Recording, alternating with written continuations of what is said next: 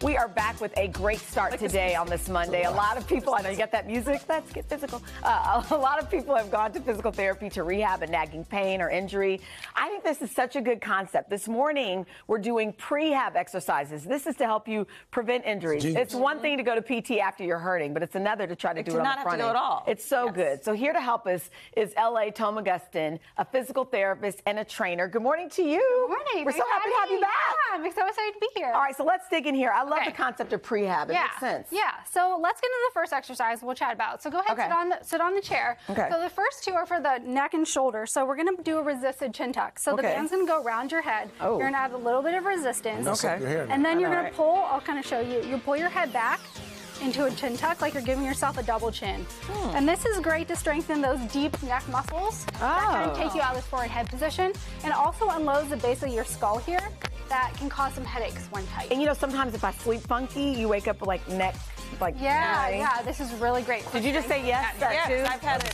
Yeah, I had it all weekend. Okay. All right, so next exercise, come on down. We're gonna kneel in front of our chair. Bitten back here, okay. This is called a prayer stretch. You said your shoulder was a little injured, right? So we're gonna have our elbows on top. Oh, I know you can't see me, but sorry. So we're gonna sink down like this. So this is great. Oh yeah, oh that feels good. Really? Upper back. You know the upper back is a really sticky area, so you really want to stretch down. Oh wow. Wait, that's a good stretch. How come I've never done this before? Yeah, this is a great one. All you need is a chair. Oh, that's good. Right here? Especially for your shoulder. Okay, I think Craig is itching to try that. I know, it looks good, right? Yeah, I was just going to get your chain off your microphone. All right, next thing. Okay, so now we're on the mat. Okay, so now we're moving down the body. We're going to do back and hips. So the first one for the back, we're going to start in child's pose here.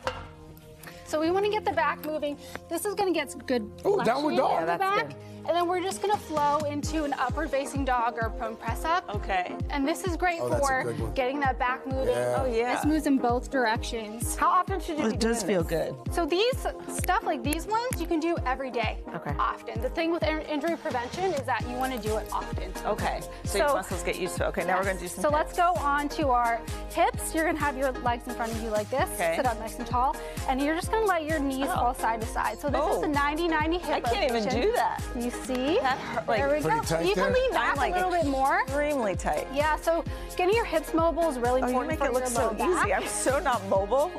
So this one's a great one for you to do. And as you get more mobile, you can come up really tall and go side to side. Oh yeah, so great I need to work on that. For preventing any type of hip issue, arthritis, which explains why my hip has been hurting, probably. This is perfect for you. Awesome, thank you. And that could lead to your lower back hurting too. Yes. Everything, it all hurts. Exactly. What am I going to do? All right, we're moving right on down. So now we're going to do, this is for kind of knee, hip, ankle. So the first thing we're going to do, we're going to start on top of the step.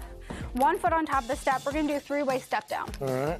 So with control, you're going to step forward. Step forward. Yep, kind of like you're going down a step, but nice and controlled to the side. To the side. And back. And do I come back? Oh, you come back every time? Yeah. And so what you is want to this make good sure. for? So this is good for loading the tendons, the knee, ankle, foot. Good for balance, motor control. And imagine like you're using steps all the time, right, throughout your day. So you really want to get strong with kind of going down the steps. We've got time for one more. Yeah. So the next one is toe walking, heel walking. This one sounds pretty simple. All you have to do is literally walk on your toes. Walk on your toes? So this is loading the Achilles, the foot, the big toe, any type of plantar fascia issue. You're walking in heels, and then now do it with your knees bent. So this is same thing? Yep. Oh, yeah, this kind of like creep on. How long should you do that? Like a dinosaur. I feel like I look ridiculous. So you do. Or more ridiculous than usual. Now do your T-Rex arm. Right? Yeah, exactly. That's good for my knees. Yes, exactly. I need to make it a little bit more fun. All right. That was great. Yeah. Again, it's like doing these before you're hurt, right? And that way you don't have to get there. Yes, doing things like this often is kind of the important thing. That's good. LA Thoma Gustin, thank you so much. Gustin, thank you for coming in this morning. Thanks for having me. Scan that QR code or head to today.com/start today to sign up for our newsletter and join our community.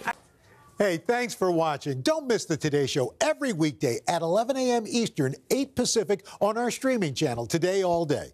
To watch, head to today.com/allday or click the link right here.